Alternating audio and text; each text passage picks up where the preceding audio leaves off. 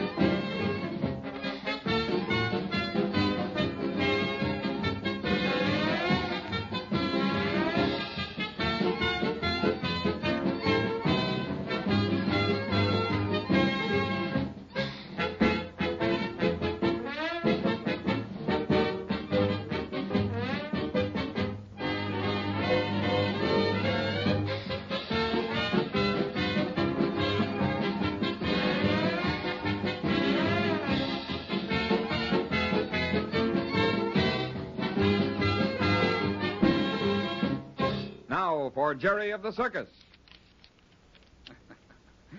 So, it takes a Russian to appreciate what the Russovs can do. So, Boris, you get another fan letter, yes? Yes, but Olga, this is much more than just a fan letter. Here we have a fine Russian lady who understands the true greatness of the Cossacks. A Russian lady in this country? Like us, she is in exile.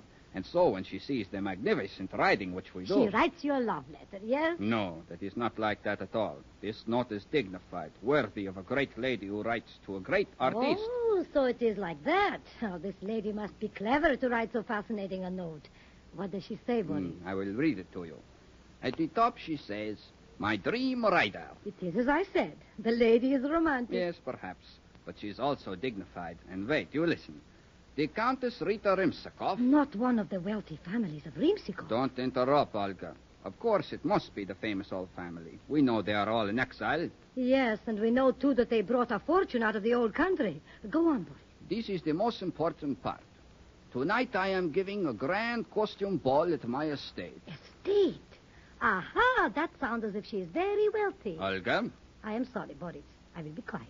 If you will honor me by coming in costume, I will send my chauffeur with the town car for you. Huh? You see, she is rich. Be at the entrance at the circus grounds at 11:30. The motive of the costumes for the ball is childhood, so dress accordingly. That is quite simple. She is asking her guests to dress like children. It is quite the custom in this country, America. Probably the Countess is trying to please her American friends. So, that must be it. She finishes like this. A young Russian countess in exile salutes you and eagerly awaits the opportunity to show her appreciation in person for your exquisite performance. That is all? Is that not enough? She sounds like a very discerning lady. You see, she appreciates the beauty of my riding. And probably the beauty of your profile. I cannot help it if all the lovely ladies are attracted with my appearance. It is a cross I must always bear. Ah, you do not fool me, Boris. You love it. And you work hard to keep yourself looking well. But it is good you do not show your age. You will still be handsome for many years. It is so. But now the question is, what shall I do about this charming countess? I suppose you mean by that, what will I do about fixing a costume for you by tonight? Good. I knew I could depend on you, Olga. I have not yet said I would do this. No, but you will, for my pleasure, and for the good of the family. How do you mean the good of the family? You do not see? And I thought you so wise for a woman. If this Russian lady is so wealthy, with an estate, a town car, elaborate parties... Yes, but what has that to do with us? Olga, I am not yet married. Ah, of course. You mean if there is enough money, it might be worth... Yes, of course, the Russovs need more money, and always more money. All right, Boris. I will fix you so great a costume that you will put to shame all the Americans who attend this party. Good. You will not be sorry, Olga. As head of our family, I will see that you will be rewarded. It is true that you and I seem to realize more than the others the importance of having our own circus. But we must take advantage of anything that looks like an opportunity to further the interests of the Russov family. Now, about this party tonight. What shall I wear? You must be very grand. Perhaps I should make you some velvet knickerbockers, like the great people wore at court. Yes, that is good. I will look well in short velvet knickers. With perhaps those silver buckles of yours at the knees. I will gladly lend them to you for so good a cause. And a silk shirt with a gay-colored sash at the waist. Ah, you will make a very fine Romeo. And I will ask that youngster, Jerry, to lend me his plumed hat which he wears in the ring with El Mundo. Boris, you are a genius. Indeed, you will make such a fine Romeo, the great lady will fall head over heels in love with you. Of that I am sure. I must see Clara at once at the wardrobe. I may need some assistance. Of course, for you only have a few hours in which to make this costume. Don't forget to ask Jerry for that hat of his. It will be very dashing with the costume. Yes, and it will give me a chance to make a very courtly bow before the lady when we meet. I am afraid, Olga, we will have this wealthy countess eating out of our hands before the night is out.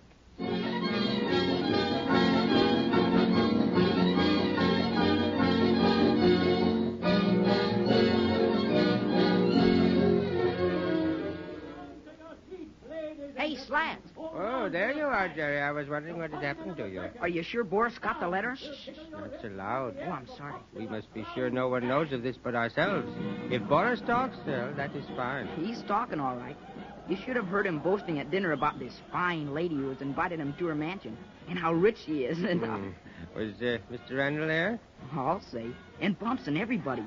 Boris has been making a big fuss over the whole thing. And everybody seemed to fall for it, too. I bet he won't come to meals for a week when he finds it's a gag. I'd feel sorry for him if he hadn't been so mean to Whitey. Don't you worry about him. He needs to be taken down. He's one of the vainest men I've ever met in this business. Uh-oh. Speaking of angels, here comes our hero right now. Where? Oh, yeah, he's heading for us. You don't think he's guessed already? Of course not. Well, hello there, Boris. You look particularly well tonight. Yes, I feel unusually fit. And it is well, as I am having a very important engagement this evening. Is that so? You're going to do another act, huh? Well, in a way, you are right. In a way, you are wrong. That sounds pretty mysterious, Oh, Boris. but I will no longer be mysterious. I have been invited this very evening by a very famous lady, and a very rich and exceedingly beautiful lady, to be a guest of honor at the Grand Costume Ball. Jiminy. Say, that sounds like a lot of fun. It is a great responsibility, for she is a great Russian lady who has heard of the greatness of the Russo family. Really? My. That's certainly unusual. But? I mean, of course, she would have heard of you. Well, that is better. And now, Jerry, I have a little favor to ask of you. Sure. What can I do for you? I wonder, would you be kind to lend me the gay hat you wear in the act with El Mundo? Sure, of course. I'd be glad to lend it to you. Do you think Mr. Randall would mind? After all, it belongs to the circus. I already tell him about tonight. He told me to go ahead. Clara is helping Olga with my costume. My, you will be grand, won't you? I will probably steal the show, but that is as it should be. I finished my act. Do you want it now? No, I must go now. But if you will bring it to my tent after my act, I will be glad. Okay. Hope you have a nice time. Don't worry. There, I must go now. Well, he sure fell for it. Hook, line, and sinker, didn't he? I feel kind of mean. Well, don't. If he can't take a joke, it's his own fault. I know if someone played such a crazy joke on me, I'd laugh with them when I found it out. But I'm afraid Boris won't take it like that. My, oh, my, look at that man. Boris rides that Arabian horse of his as if he were part of it. He's sure playing to the grandstand tonight. What a shame the beautiful countess is only a myth. Boy, Boris is outdoing himself tonight, all right. Yes. The way he takes those bows, you'd think he was a whole show. He thinks he is, but his brothers are just as good. Well, I guess I better make a change. Oh, I've still a turn to do. Don't forget to take Boris your hat. Oh, I won't. It ought to add to the picture as he stands on the curbstone and waits. I'll meet you out in front before 11:30. We don't want to miss any of the fun. From the way he's acted, he'll be on time, so come early. Oh, I will. So long, Slat. Bye.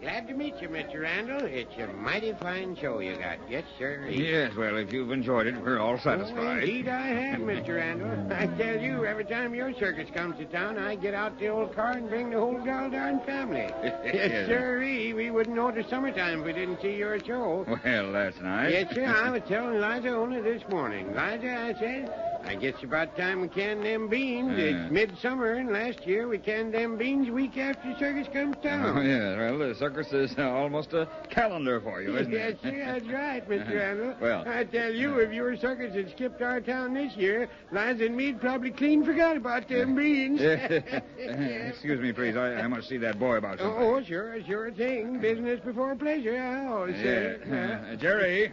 Jerry. Oh, it's you, Mr. Randall. Yes, I wanted to see you about... excuse us. I'll see you next summer. Yeah, that's right. Bean canning time. Yeah. Did you want something, Mr. Randall? Not so loud, Jerry. Certainly did. I wanted to get away from that man back there. He was talking an arm off me. Yeah. Some folks sure can get all wound up. Yeah. Well, where you heading, Jerry? Well, Oh, well, now, if it's a secret, I don't want to butt in. Oh, no, of course it's not. I was supposed to meet Slats out here. Oh, I see. Well, it's still pretty crowded out here in the Midway. Some of these towners like to hang around till the last minute.